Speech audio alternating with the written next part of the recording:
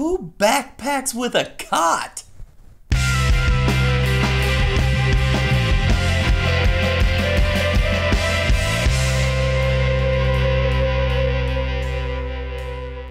Hey guys, this is JK is Hiking, where we are all about backpacking, hiking, and gear. If you haven't already, make sure you hit that subscribe button and also click on that notification bell so every time one of these videos comes out, you get a notification that it's happening. Today, I want to talk to you about something that's probably going to lose me some street cred when it comes to ultralight backpackers. A couple of weeks ago, I did my 3 things I would never go ultralight for, and I kept talking about the Helinox Chair Zero, but instead, I was holding up this thing. Well, subscriber Michael Boris asked if I would go ahead and do a review on this thing. This is the Helinox Lite Cot, and I have to be honest with you, when I said I was going to do a video about backpacking with a cot, I can tell you some friends of mine thought I was a little bit off my rocker. Let me start off with the specs on this thing. The Helinox Lite Cot weighs in at just 2 pounds and 13 ounces, and it actually packs down to about 5 inches by 21 inches, and it holds up to 265 pounds. The fabric is made of a 600 weave ripstop polyester nylon. It's really easy to set up, and it's super light. All of the poles and legs are made with a DAC aluminum, which is able to hold a lot of weight while remaining extremely light. Assembled, it's 23.5 inches wide. It sits about 5 inches off the ground, and it's 73 inches long. So if you're 6'5", this is not the cot for you. If your height is anywhere between 5'7" and 6 feet tall, this cot is fantastic, and it's extremely comfortable. You don't need a pad with this thing. If you like to sleep on a firmer mattress, it is so incredibly comfortable, and I can promise you, you're gonna get a great night's sleep. Whenever I talk to hammock campers, the reason that they hammock camp is because they just get a better night's sleep. This cot will help you get a better night's sleep. So now on to the big question. How is it possible to consider yourself a lightweight backpacker and backpack with a 2 pound and 13 ounce cot? Check this out. When I'm backpacking in the summer in the state of Kentucky, temperatures will get up into the 90s during the day and no lower than 70 degrees at night. When you think about that, there's a lot of gear you don't have to bring to backpack in the summer in Kentucky. Let's just name a few things real quick. Typically, I use the Mass Drop Revelation quilt by Enlightened Equipment. It weighs about 22.1 ounces. Well, in the summer, I don't need a 20-degree quilt when it's 70 degrees at night.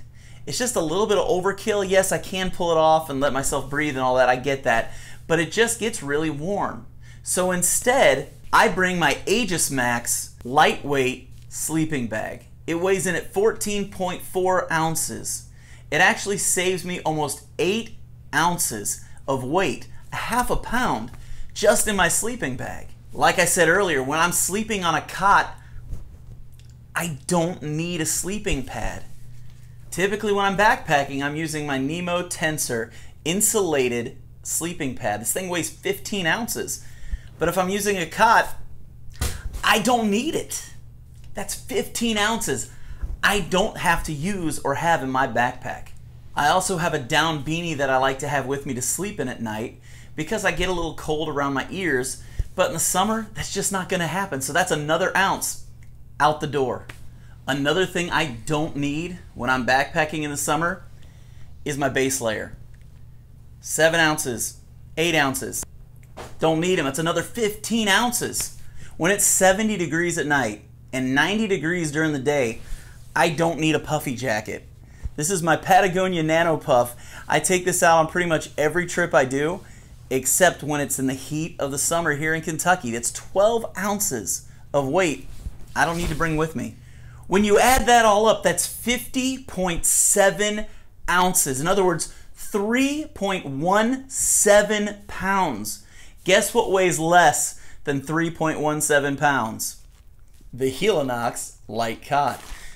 So now you see, it might not be as crazy as you think it is to bring this guy in the summer when you're backpacking.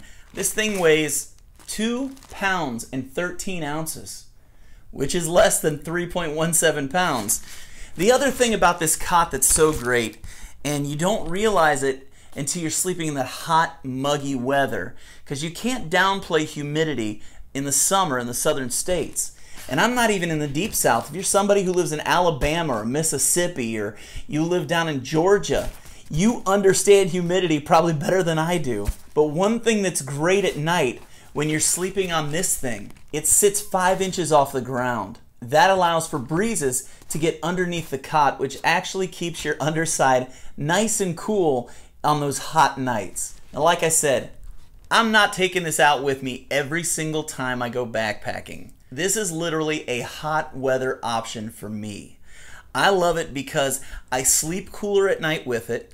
I sleep more comfortably with it. And when it's hot and muggy, being comfortable and staying cool really, really matter. How about you? Would you ever hike with a backpacking cot? Does that just sound absolutely crazy to you? Or maybe have I shifted your mind just a little bit? Either way, leave a comment below. Let me know what you think, and I'll be talking to you guys next time.